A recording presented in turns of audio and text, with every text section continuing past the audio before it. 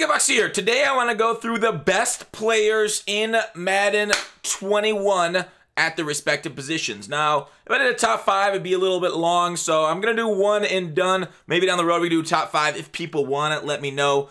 Theme team rankings we'll probably do coming up, but a lot of the top players are going to be on my team, so you're seeing a lot of them in action here. Obviously, there's a few that are like, you know, basically scheme fits, or I like him better, like Minka. He's a stealer, so he's there with the deep out elite, but let's go to an easy way of sorting them on El Mutete. All right, position. Let's do quarterback first. All right, I think there are only 2 quarterbacks worth of damn in this game, Dan Marino and Lamar Jackson for the respective categories.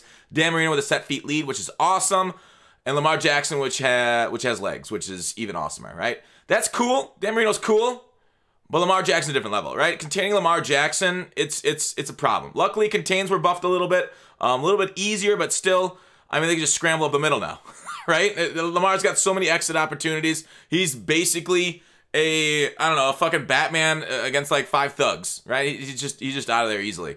Wait. Sponsor. Rock Bottom Coins is the #1 place to get. We're not talking about that mistake. Rock Bottom Coins is the #1 place to get your Madden 21 coins. If you make coins for my videos, sell them to Rock Bottom. If you're buying, use my code GUTBOX for 15% off. Yeah, and I appreciate you guys tweet me and stuff that you're getting your coins, selling your coins and stuff to them too. Over at Rock Bottom, I like to see it buying from them and so on and so forth. So, Lamar Jackson, I believe, by far and away is the best quarterback in the game right now. And it's going to be hard to beat him outside of like a Michael Vick upgrade or Michael Vick card coming to that. Halfback. Now, these ones are pretty similarly priced. You know, Bo Jackson, you want to go this one, just power him up to get to this level. But I think by far and away, my favorite one's Barry Sanders. He just feels a lot better. Trucking isn't that good this year in my experience. I don't know if you guys have seen my second channel at all, but Bo Jackson, I try to make him truck. I got like 1 good truck out of, I don't know, 10 attempts in the clips of him. I did like a review over there in the second channel. So if you missed reviews, I'm doing a couple reviews in the second channel, but a lot of gameplays too. Fullback, who gives a fuck? Is this a real position anymore? I don't think so. I saw a pretty interesting post on the subreddit about making it into like a flex position for guys like Taysom Hill and so on and so forth. And I think that's fine. I think that's a good idea. But like then EA would have to like update the coding, and we know they're freaking lazy, and I am for it. All right, wide receiver. There's a lot of options here. Wide receiver is an interesting spot that I don't think the most expensive isn't the best, right? Oftentimes they correlate because the market demands a card is so what, but like if the supply is high, then he's low. But by far and away, my favorite is Nope. Clay. Mark Clayton's the best receiver powered up in the game. His power up to 105K, insane. Because he's basically the same stats as Tyreek Hill. You got to get him to 90 deep route running. Without 90 deep route running, he's not. But with 90 deep route running, you could torch man with both Tyreek and Clayton. So they're pretty similar. Truthfully, you know, you could say Tyreek's the best too, and I wouldn't have a problem with either. It's either one. If you need a slot apprentice, Drew Bennett's good powered up. But yeah, Tyreek Hill, Mark Clayton, best 2 receivers in the game, and I don't even think it's close because they're the only 2 that I've noticed. Jerry Rice can technically get to 90 deep route running too with enough go deeps, but he doesn't have the speed of the other 2. So Tyreek Hill, Clayton are the basically tied. If I had to pick one, if you forced me to pick one, I'd be Tyreek, I guess. #1 tight end, in my opinion, is Jermichael Finley because he gets tight end apprentice. That's just a powerful ability. Gronkowski's too slow, in my opinion. He's got better run block. Gronk does at 78, but I just think the ability for Finley with 83 speed to get open on the corner routes, post patterns, crossers against man is just too good not to kind of mention. Obviously, if you're run first, Heath Miller and his run block's okay. George Kittle might be a little bit better due to a little bit more speed on that similar thing, but otherwise Gronk is not a bad choice either for the best in the game. Offensive lineman, these things don't matter. Like edge protector tackles, I think matter.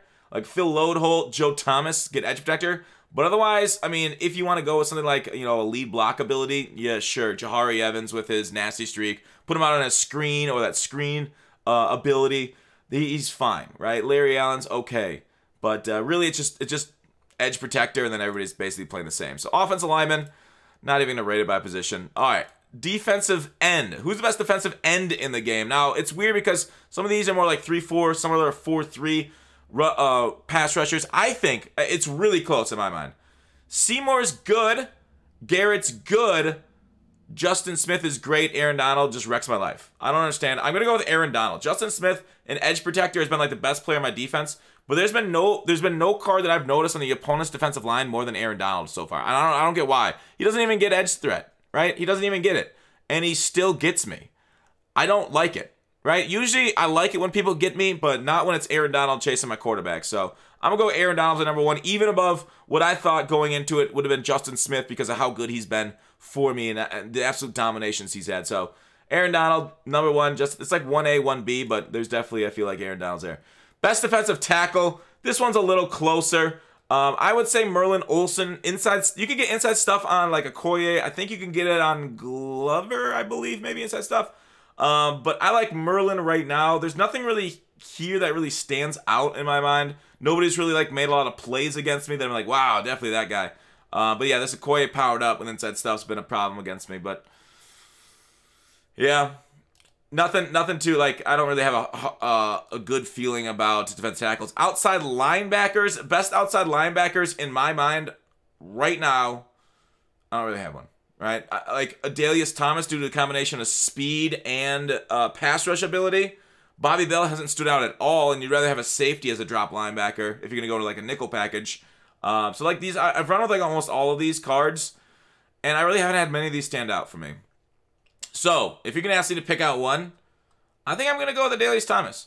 Adalius Thomas due to speed and edge threat ability for a pass rusher. Because, like, if you're using linebackers outside of, like, Sam Mills, right, outside of him, as a coverage linebacker, you're doing something wrong.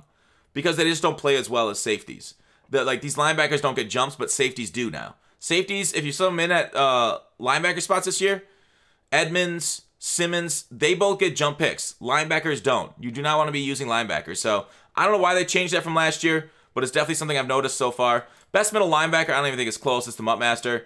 Seau's, I've used them. I've been a little disappointed, even in coverage.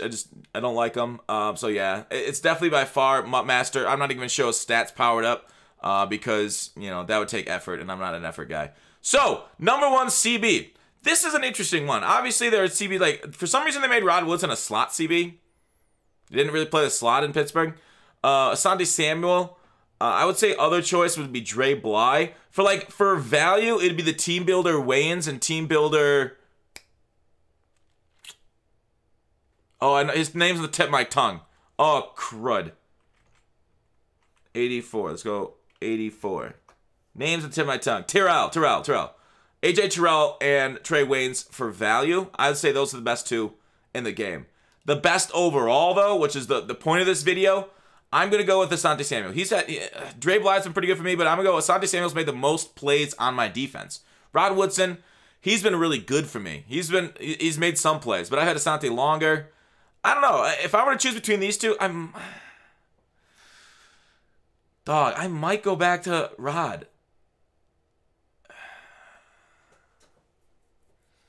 It's definitely a 1A, 1B situation between these two for me, too. But yeah, Trey Waynes and Terrell have been phenomenal also. I think I'm going to stick with Asante. I feel like he's made the most interceptions for me. All right, free safety. We'll do free safety first. Best free safety in the game. Dude, Ronnie Lott, like, stood out against me. I don't get it. He's done really well.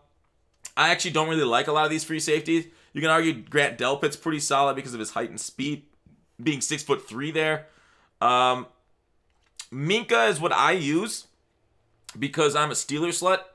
And he gets deep out elite, which I've been, deep out zone, whatever it is. I'm playing like a cover 2, cover 3 type system with him, where he's on an outside third or outside half.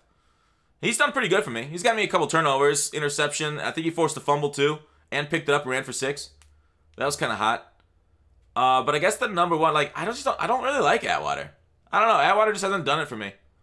So I'm gonna skip that position and just give it to 2 strong safeties. My favorite one, Isaiah Simmons, is the best user in the game, potentially the most powerful card in the game because of the animations he gets. And then Tyrann Mathieu because you can summon that linebacker and crossman him. He like erases receivers sometimes. I really like this Tyrann Mathieu card. So I'll put like, they're both sub linebackers though, right? Adrian Wilson's been phenomenal. It's too bad like all the best safeties are at strong safety. So like the power level of free safety is super underpowered this year. Maybe they'll actually put like Ed Reed there this year, which is like his rightful position instead of strong safety, like they've done in the past. But My number 1 would be Isaiah Simmons. My number 2 strong safety would be Tyron. Easy to go the highest 2 overalls. But otherwise, this guy plays above his overall. Adrian Wilson plays above his overall. You can power Adrian Wilson up to 90, though. That might be pretty nice for you to get him up there. So those are the best ones. But number 1 would be Isaiah Simmons. All right, and then kicker, punter. Are these actually football players who actually rate these things? Morton Anderson, because he gets the slow kicking ability. And then punter, whoever the hell you pull out of a pack randomly. Don't punt, dudes. Actually, I do punt this year. But that's it for the video. What do you guys think? Best players in the game? Agree? Disagree? Let me know in the comments below. Thanks for watching Call to Action. I'll see you tomorrow.